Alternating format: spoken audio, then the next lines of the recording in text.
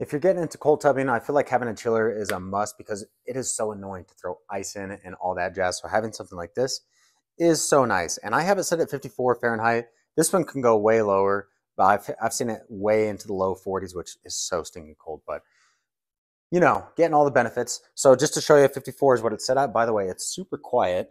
But let's see what we got it going on here. It's 54, 53. So working really well. Absolutely love it. It's super quiet, so you could totally have this inside and it would work fine. The interface is all you have to do is just like press up and down, set your temperature, walk away. It's that simple. Just plugs right into the wall or wherever. And absolutely love it.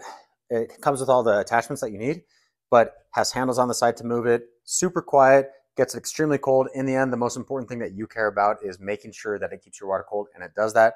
You can have it set to like a temperature, or you can have like a range depending on what you want. But absolutely love it. Hope you guys enjoyed doing cold tubbing with your new chiller.